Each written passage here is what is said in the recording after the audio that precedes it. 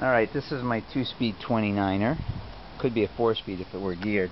Now, this is the MKS Easy. The one problem you'll see is that the pedal is really small.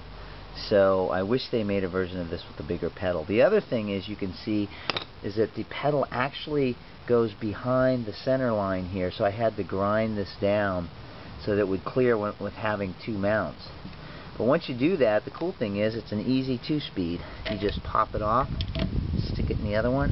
I'm doing this while holding the camera, so it's a little tricky, and you're good to go. So Kris, what we need is like this setup with bigger pedals.